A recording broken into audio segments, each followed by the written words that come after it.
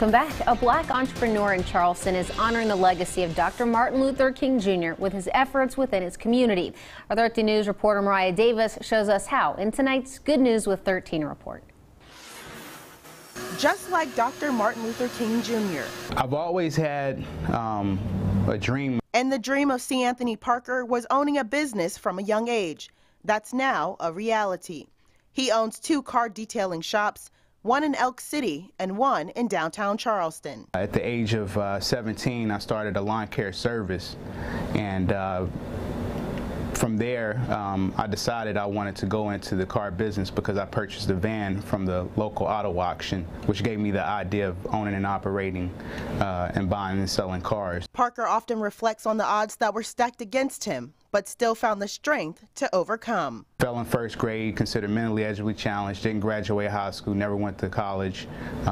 Statistically, I should have been a failure, but I've always wanted to be successful. One of Parker's employees, Jay Canada, considers Dr. Martin Luther King Jr. as an inspiration. Most of my life, ever since I learned about Black history, that was one of the ones I definitely looked up to. Parker does too. I'm able to be a black African-American business owner here in Charleston, West Virginia because of him and the civil rights and the things that he's done throughout the years and ongoing, because his legacy is still living. And the legacy will continue to live on through people like Parker who uphold the dream. I have a dream that one day this nation will rise up and live out the true meaning of its creed.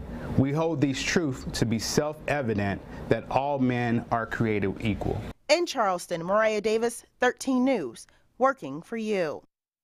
Parker says he wants to encourage more young African Americans to start businesses because he knows it's possible. If you have good news, share it with us. Send your stories to news@WOWKTV.com. We'd love to hear your positive story ideas, or maybe you have some fun pictures, and who knows, you might see it right here on 13 News at 6.